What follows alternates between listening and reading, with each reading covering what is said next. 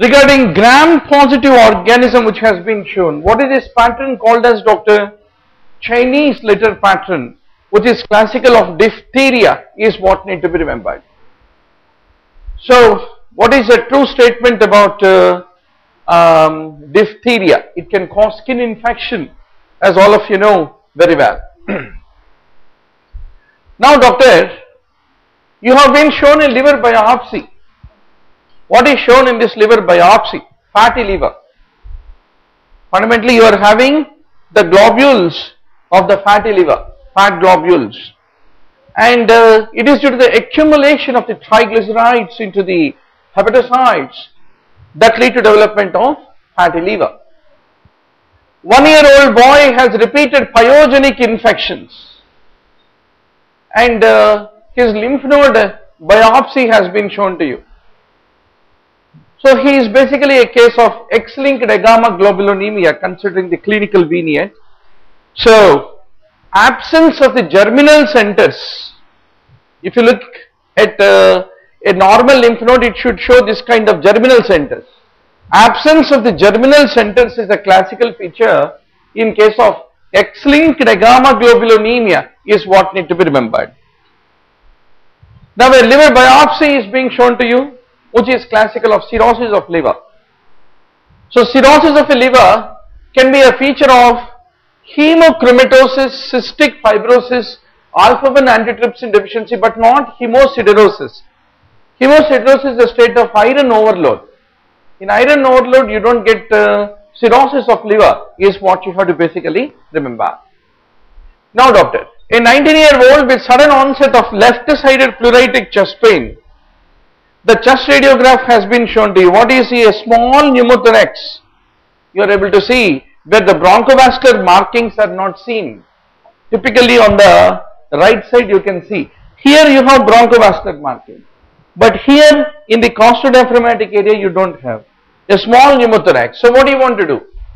Any pneumothorax which is occupying more than 10% of the lung volume, you can't send the patient simply like that. You need to aspirate the air, is what you have to basically remember.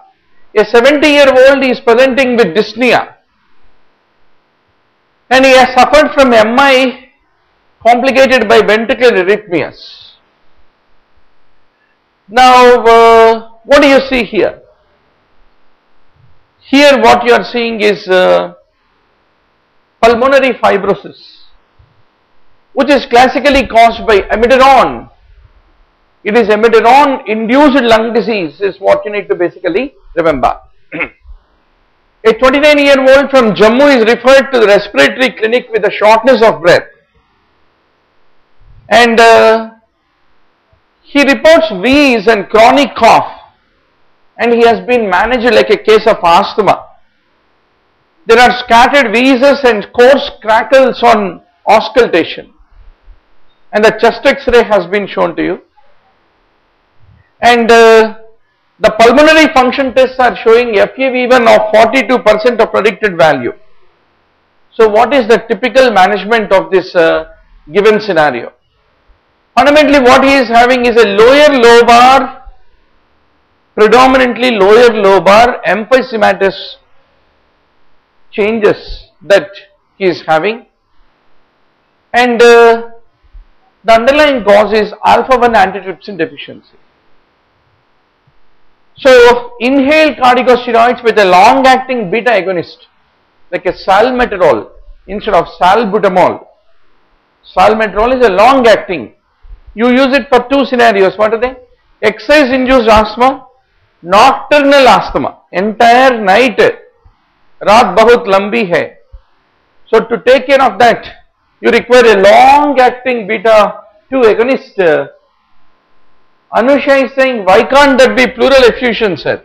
Which one is pleural effusion? Because it is not pleural effusion. Which one? Earlier question or which one?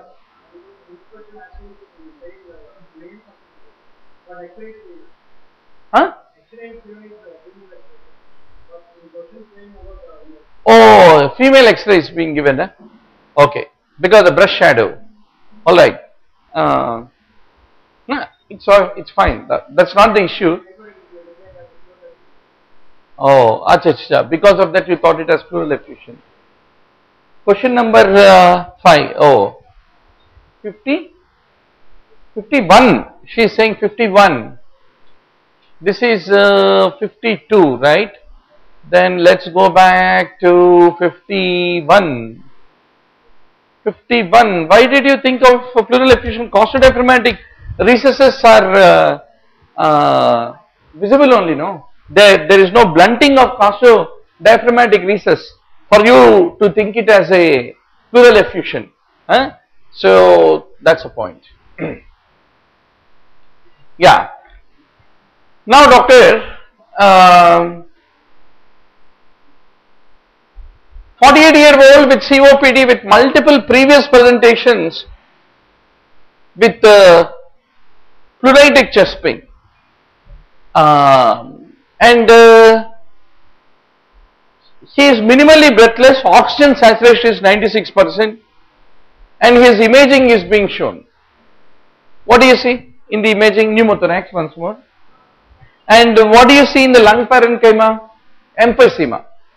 Any pneumothorax occurring in a normal lung is called primary spontaneous pneumothorax.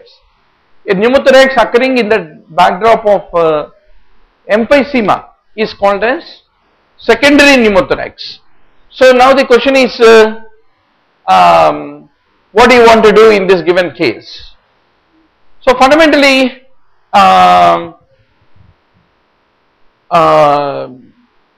he need to be aspirated and admitted for about 24 hours of observation, especially in view of recurrent pneumothorax that he is having in the backdrop of the emphysema. Sometimes emphysema patients at the time of discharge of home, suddenly they become breathless.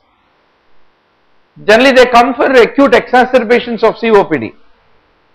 If any patient of emphysema suddenly become breathless, always what is the underlying cause? Rupture of the emphysematous bullae lead to development of a pneumothorax. That is the reason patient will go into acute shortness of breath is what need to be remembered. A 24-year-old with a rash, with bilateral knee and ankle pains. So typically a palpable purpura in adult. Henoch-Collins purpura. So what is the histopathology of it, doctor? Fibrinoid necrosis and neutrophils in the dermal capillary wall is what you have to fundamentally remember. A 23-year-old, his ECG and 2D echo has been shown to you. So what do you see in this ECG? Lead 1, lead 3 you see. There is a left axis deviation. Lead 1 is pointing up, and lead 3 there are negative waves, but that is not very classical. But V5, V6 and V3, V4 QRS complex is very, very tall. Whenever septal waves, septal leads and left leads are showing predominant QRS complexes, very prominent QRS complexes. And how is the QRS? It looks like a dagger. They are called dagger waves. And 2D echo is showing hypertrophied interventricular septum. And between left atrium, left ventricle, what do you have? The anterior leaflet of mitral valve. And it is trying to come close towards the IVS because it is a hypertrophied interventricular septum. So it is a case of HOCM.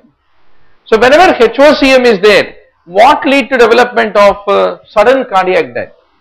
Mitral regurgitation is a predisposing factor for the development of sudden cardiac death is what need to be remembered.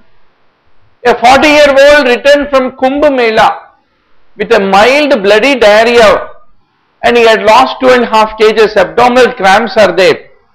What do you see?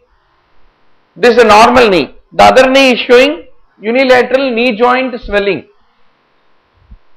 So, what is the most likely diagnosis? Anybody who had a GIT illness followed by knee joint swelling. is a case of reactive arthritis, and often the preceding GIT event is due to Campylobacter infection, is what you have to basically remember. 56th question, doctor, 1 minute. Which question number we are in? Okay, earlier question, alright. Tell me, doctor.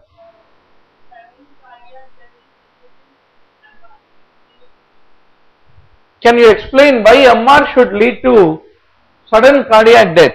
Can you give me the board, please?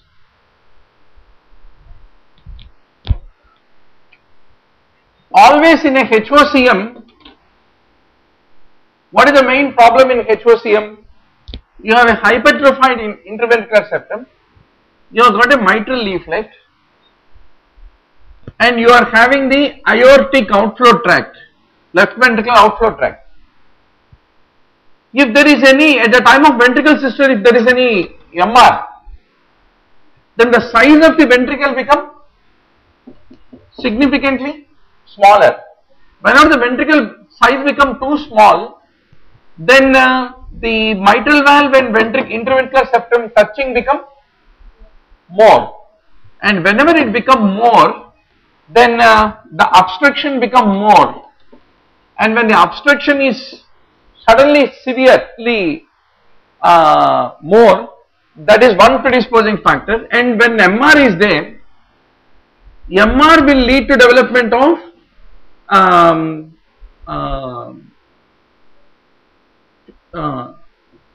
dilatation of the chamber. Whenever dilatation of the chamber is there, arrhythmias are more common, and even presence of arrhythmias is also a predisposing factor for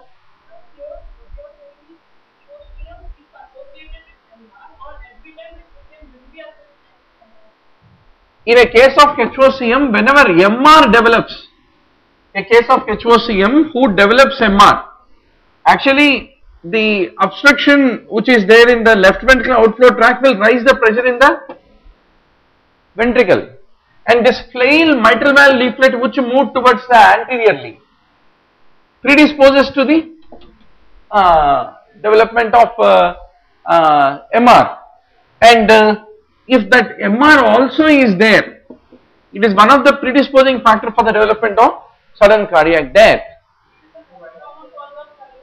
No, the most common cause of sudden cardiac death any point of time is arrhythmias. So what predisposes to arrhythmias is a chamber enlargement. What predisposes to chamber enlargement is a regurgitant lesion. So that is how they are all interrelated to each other. Where are the arrhythmias given? If arrhythmias are given, that is the most common cause of. What is the cause of death in MVP patients? There are two subsets of valvular heart disorders where they go into sudden cardiac death. One group is HOCM, second is MVP. Why MVP people are also predisposed? Because even they are also at a risk of developing MR along with arrhythmias. The moment arrhythmias supervene due to chamber enlargement, and that predisposes to the development of sudden cardiac death. Why not? Option A, systolic anterior motion of the mitral valve leaflet is a normal phenomenon in every HOCM patient. That is causing actually the movement of the mitral valve towards interventricular septum and leading to development of, if you see the 2D echo, always the posterior chambers are what, doctor? Left atrium and ventricular posterior chambers. Right ventricle and right atrium are basically anterior chambers, more underneath the sternum. So here you have the mitral valve leaflet. Between what and what? Between left atrium and left ventricle. This mitral valve leaflet, if it moves up, that means anteriorly. That's called systolic anterior motion of mitral valve leaflet towards interventricular septum. That's a point you need to basically appreciate. Now doctor, a 40-year-old is over, is he Campylobacter. Then 32-year-old returns from abroad, he presents with complaints of pain in urination. He has got urethral discharge and also arthralgia. And what do you find? Conjunctivitis. So conjunctival reaction, uveitis. They are the two ocular involvements in reactive arthritis. He can't see due to conjunctivitis and uveitis. He can't pee because of urethritis. He can't climb because of arthritis. Is a classical case of reactive arthritis. Whenever the Reiter's syndrome and reactive arthritis develop, they are at the risk of myocarditis, which can be one of the important cause of mortality, is what you have to basically remember. 68-year-old with arrhythmias has been admitted and subjected to DC cardioversion. What type of arrhythmia is she having? Atrial fibrillation. So now after coming to sinus rhythm, what drug we use to maintain the sinus rhythm of atrial fibrillation? Imidazole. Imidazole is the drug that we basically use, is what need to be remembered. Why not? Because we don't use it. There is no why not about it. Imidazole is most preferable. It is also called pill in the pocket. You will tell patient to carry an imidazole, and any scenario where there is a recurrence of fibrillation, in fact they can take at that point of time also. Pill in the pocket is imidazole. Now a 56-year-old presented, you are seeing the ECG, and she is hypotensive. So 2-3 AVF you are finding ST segment elevation. That's the reason. What type of infarction this is, doctor? Inferior wall MI is what need to be remembered.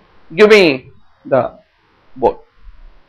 So fundamentally, inferior wall MI is because of right coronary artery involvement.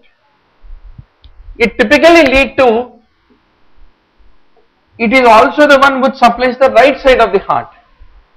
There is a reason right ventricle also will suffer infarction. Now what is the difference between right ventricular infarction management versus left ventricular failure management in a case of acute MI? If the right ventricle gets infarcted, then what you need to do is you need to do fluid overloading to the patient. Why? You are administering the fluid into where?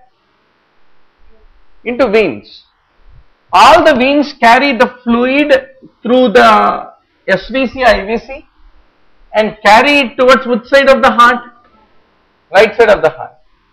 When more fluid comes and preload to the right ventricle increases, Starling law is what? Any increase in preload will increase the contractility and make the right ventricle to wake up and strongly contract, and that helps a failing right ventricle. Why you cannot do that in case of left ventricular failure? Because whatever the fluid you are giving will come from right atrium into right ventricle. From right ventricle it will go into pulmonary artery. From pulmonary artery it will go to the pulmonary capillaries. Pulmonary capillaries. But a patient who has got a left ventricular failure, his main problem is left ventricle failed as a pump. That leads to traffic jam in left atrium. That causes an increased pulmonary capillary pressure. Already pulmonary capillary pressure is high. On the top of it you are running fluid which enters from right atrium to right ventricle to pulmonary artery and come to pulmonary capillaries. It will further cause a rise in pressure and together will predispose to pulmonary edema. Pulmonary edema. That is the reason. What is the treatment?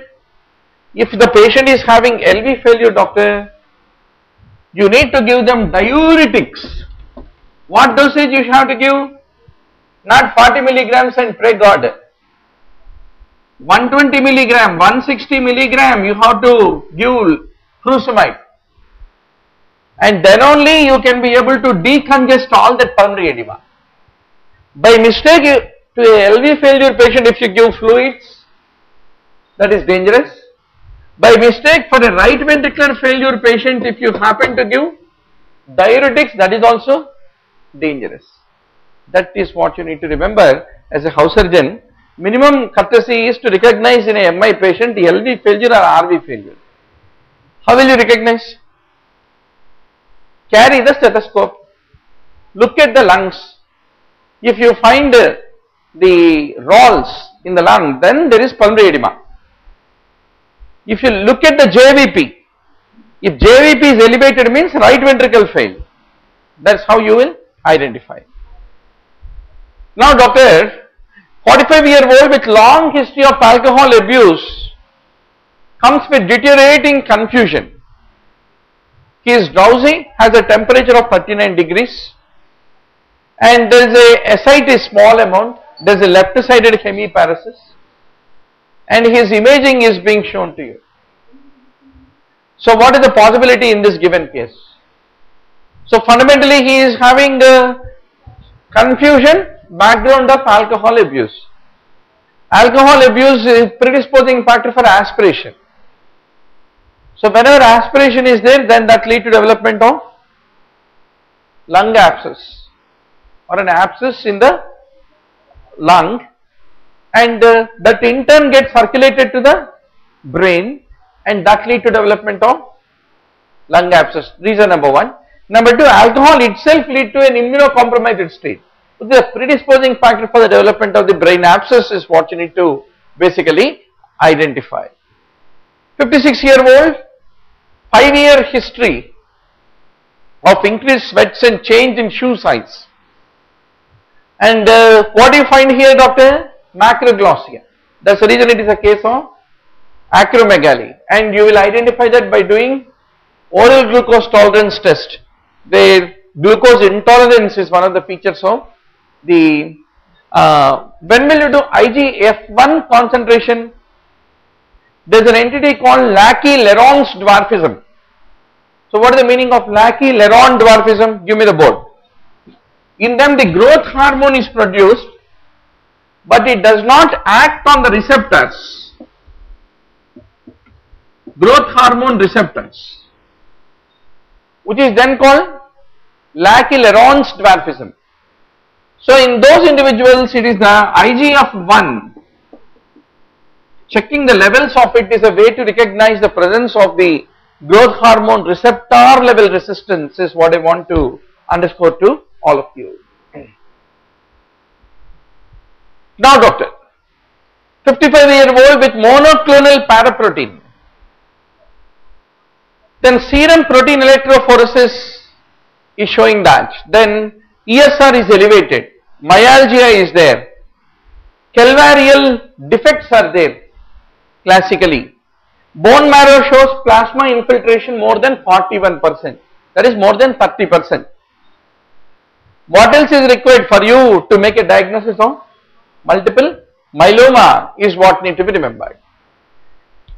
So to call it as multiple myeloma, why can't you call it as asymptomatic multiple myeloma? You look for the ROTI. What is ROTI? Myeloma related organ and tissue impairment. Because the myeloma is causing plasma cell expansion in the bone marrow is unable to produce RBCs.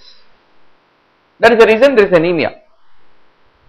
So there is anemia, hypercalcemia, bone lesions, plasma cell infiltrate in the bone marrow above 30%. That is the marker of ROTI. Without ROTI, if only electrophoresis is showing a high amount of immunoglobulin, then that is called asymptomatic multiple myeloma. A lot of people, if you check them, they may find serum protein electrophoresis showing elevation of IgM. They may not have anemia, they may not have high ESR, their bone marrow may not show high plasma cells, more than 30%, they may not have hypercalcemia. If the ROTI is not there, only electrophoresis is showing high immunoglobulin, then you call it a symptomatic multiple myeloma is what you need to basically remember. A 60-year-old comes with acute chest pain, ECG is shown and the blood glucose is 240. What is ECG showing? Tone stoning of ST segment in V2 and V3 and also V4. Anterval MI, anteroseptal MI in fact. So, how do you want to manage a glucose intolerance at the time of an acute event like a stroke or at the time of MI? You need to basically come and say intravenous insulin, otherwise patients will end up into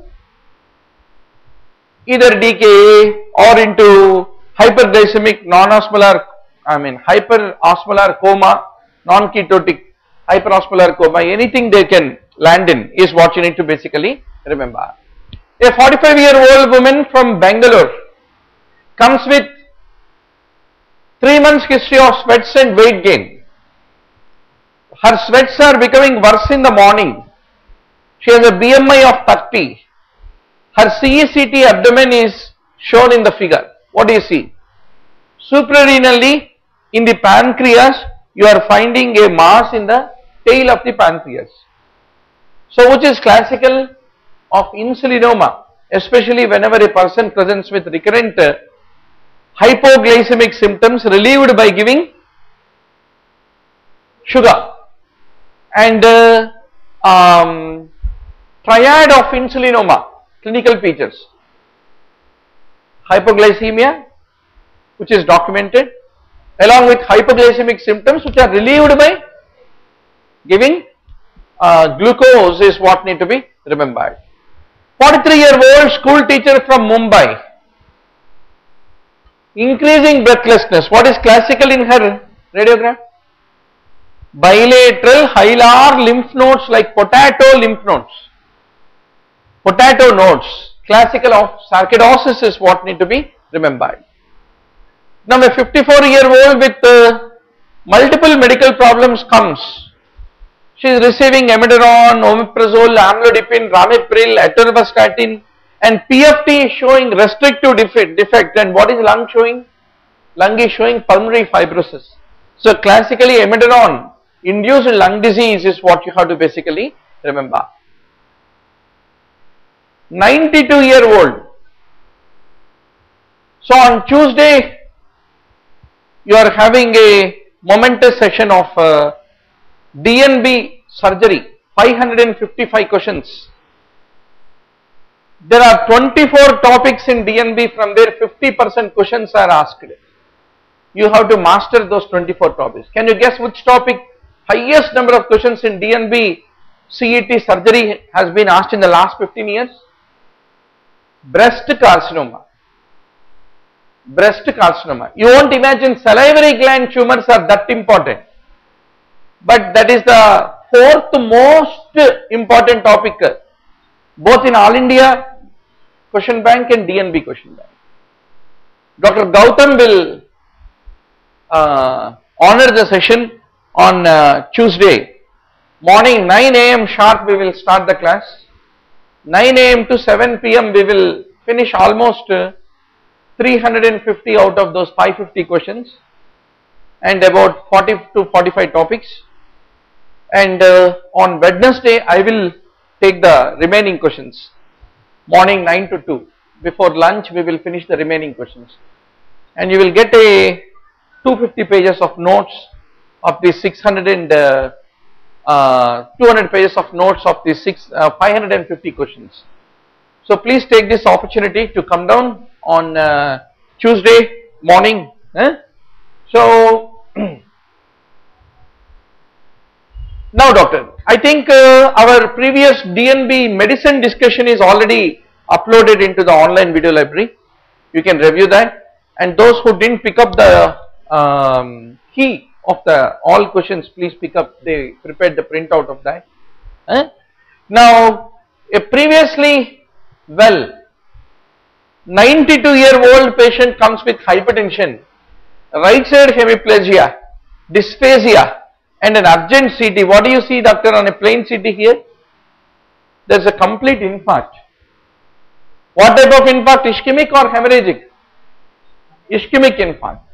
So up to how many hours after the onset you can give alteplase?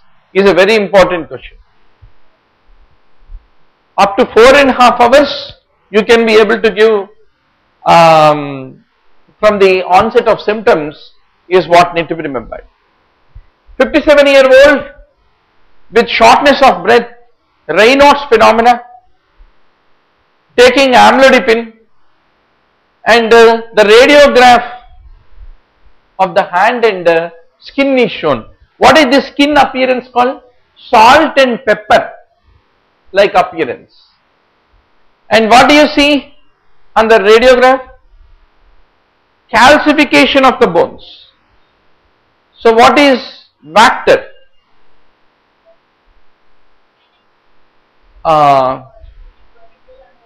Raynaud's phenomena, esophageal dysmotility, sclerodactyly, and etc. etc.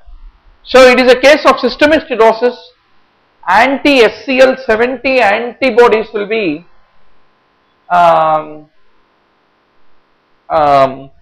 typically positive. Crest syndrome, not Vector, sorry, Crest. C for calcinosis, R for Raynaud's, E for esophageal dysmotility, S is sclerodactyly, and T is telangiectasia is what need to be remembered, right. Now 40-year-old with history of Raynaud's phenomena, dyspepsia, arthralgia, ESR is 40, anti-nuclear antibodies are positive, and what is the most likely possibility? So what you are seeing once more is a case of systemic sclerosis where completely the skin is tightened, shiny in nature, and it lead to crest, esophageal dysmotility, and that sclerodermatous changes involve small intestine also. Because of that the motility get affected and there is a malabsorption which occur in case of the systemic sclerosis is what need to be remembered. 33-year-old with the lesions which are being shown on the skin. How are these lesions looking like, doctor? They are basically looking like target shaped lesions which are called as erythema multiforme. Erythema multiforme is a side effect of sulfasalazine is what you need to basically remember. Then 65-year-old with the history of smoking with hemoptysis, weight loss, and what do you see? A cavitating lung lesion which is hilar in its location. Squamous cell carcinoma is what need to be remembered. 42-year-old with a blood pressure of 90/60. And the physical findings shown in the figure. What do you see? To the nails there is candidiasis. And there is a hyperpigmentation of the knuckles. Of course, lot of us may have knuckle hyperpigmentation, especially if you are very fair skinned. You can appreciate it much faster. So, what the antibodies are typically found? So, typically Edison with a glucocorticoid deficiency, whenever glucocorticoid deficiency, Edison, hyperpigmentation, in them anti-21 hydroxylase antibodies are found. What is Edison? Edison is a hypoadrenalism which is autoimmune in nature. You call it as Edison. 54-year-old with polysymptomatology, the examination findings have been presented. What do you see?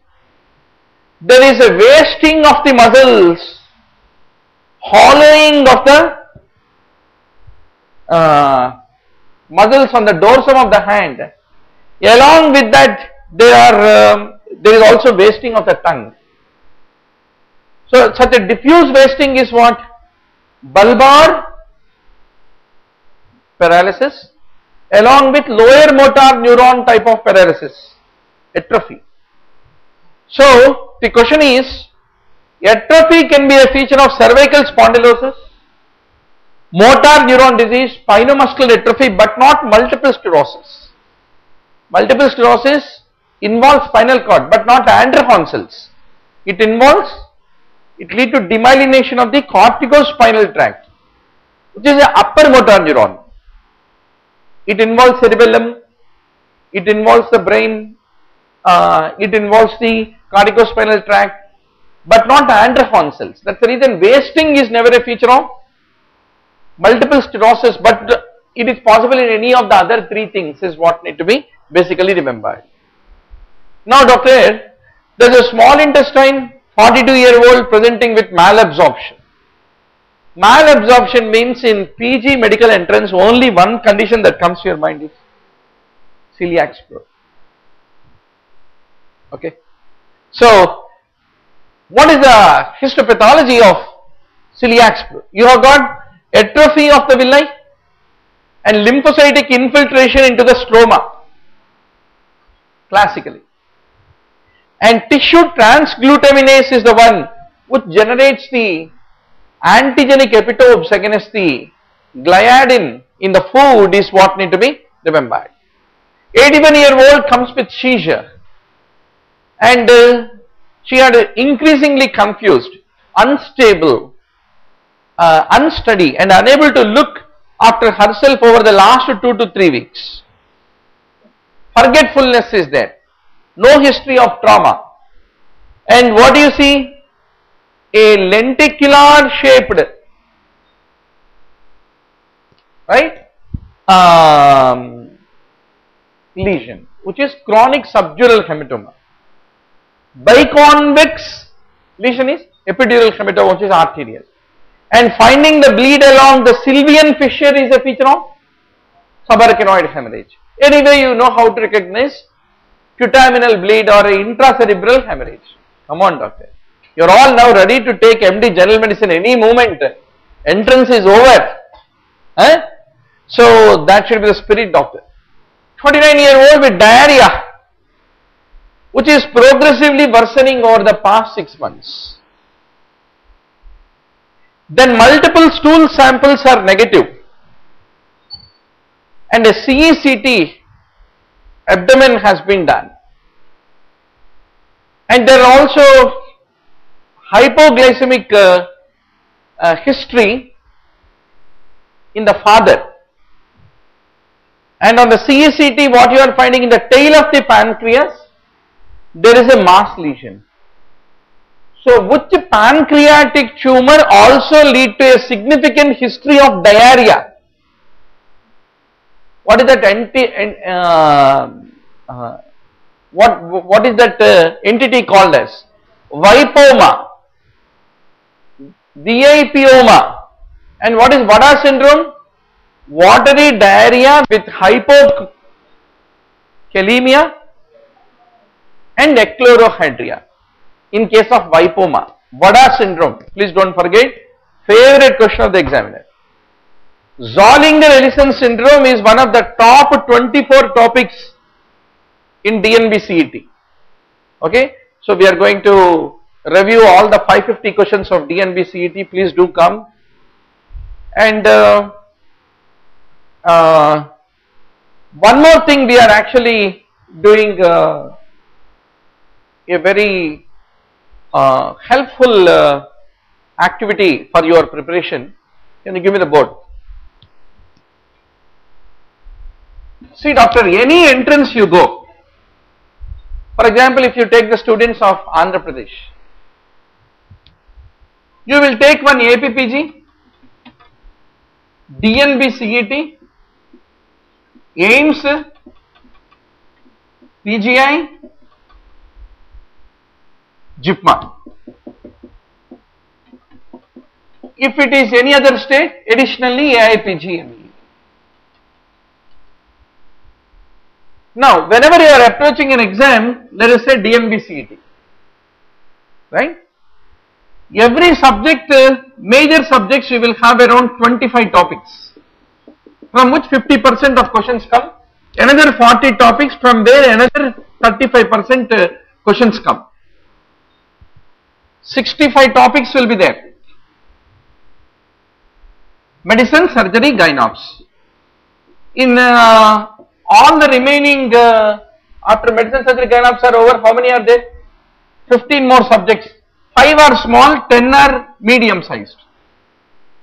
So medium sized you have 30 topics and small size you have some 15 topics to study. So 30 into 10 300, 5 into 15 75, plus 3 into 60 180. 300 plus 180 480 plus 75 550 topics, around 500 topics are there, for example. Out of this 500, one of the main challenge when you go for entrance exam in a short period of time is already you will be good in some topics.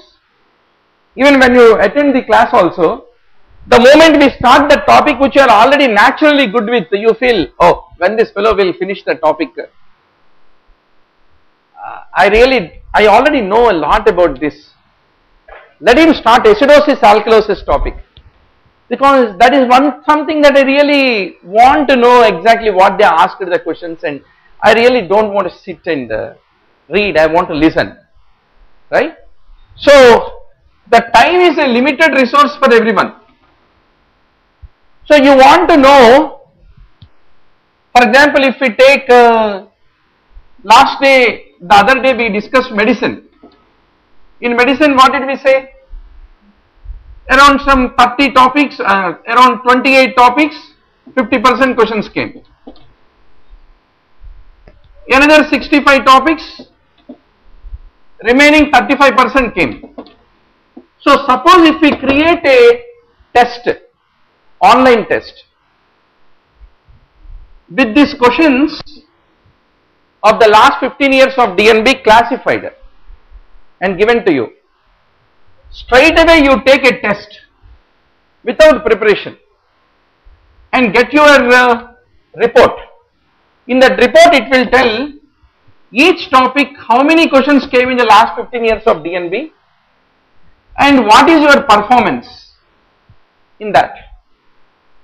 Then you will know what topics you are naturally weak, where you need improvement for the DNB exam, and what topics you are really strong, you really don't need to worry about it because you are getting better scores.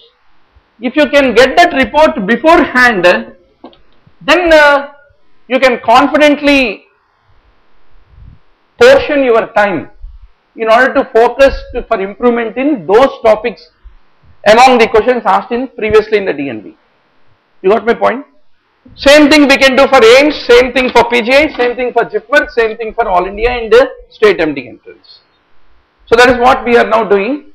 It will take little time before we come up with topic wise labeling of each question asked in the last 15 years and give it like a test for you, straight same questions of the previous exam, and you take it in an exam and the system will give you your relative good and bad areas of performance, and accordingly you can plan a buffet of preparation of yourself. So that is the whole idea. We will see it, and please give your feedback on how it is going to help you. So on Monday we will host the DNB medicine. Of course, medicine already you attended, you have listened the discussion. Maybe you may get every area very good marks and think that you are too good in medicine. Yeah, in fact you should be good in medicine after attending the session. But surgery and other subjects, what we will try to do is, before you come for a discussion only, we will try to host it in the online test engine. So that's the plan. You are able to get my point, nah? What I want, what I am going to give you. Now a 39-year-old from Noida comes with pain and tenderness in the anterior neck, agitation, palpitation, and fine tremor is there, TSH is low, and radioisotope scan, what is it showing? Decreased uptake. So classically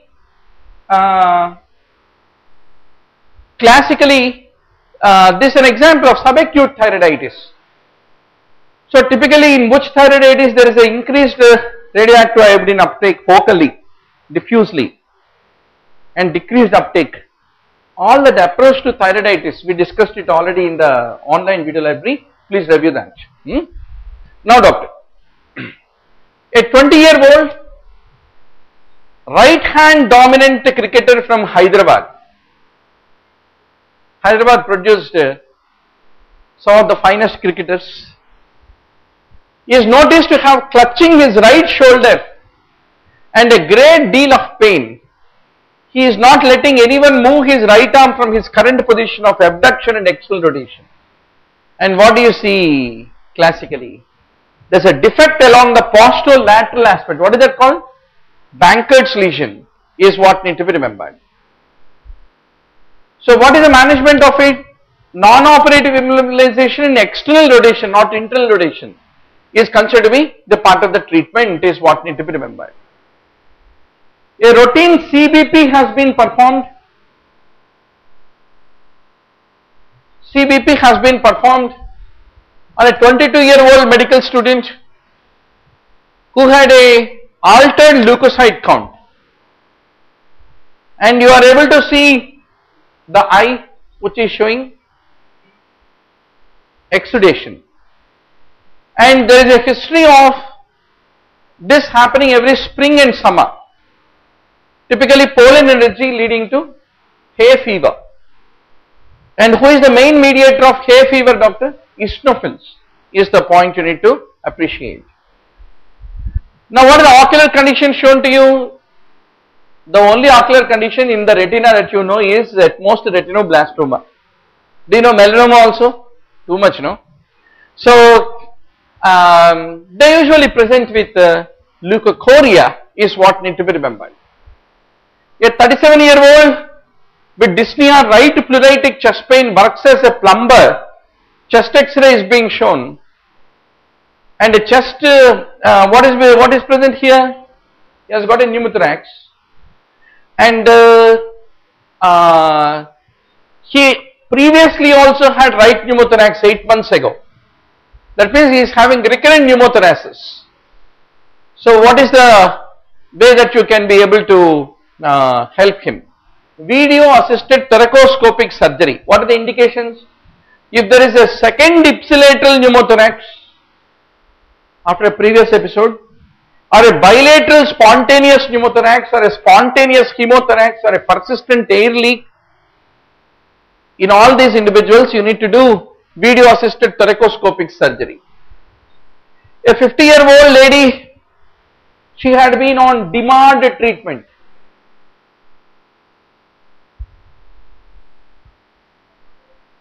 Vijay says question number 150 is a false statement. What was 150? 1 minute. Let me go back to 150. Huh? It is not an image based question. Okay. We'll come to that. Or we may not come to that, because today, Sunday afternoon, our mind is tuned for a 3 hours discussion. Saturday evening also actually it is tuned, because this time we will have subject test discussion. But today I need to attend a party in the evening. So they will discuss another half an hour and then take a call. So 50-year-old from Calicut with severe rheumatoid arthritis with DMARD had been on infliximab, and the problem resolved. Then he has got a pleuritic chest pain and development of a left-sided pleural effusion, as you can see in this radiograph. So what is our deal? If TB is in options, TB is the answer. So infliximab immunocompromises the person and predisposes to development of TB is what need to be remembered.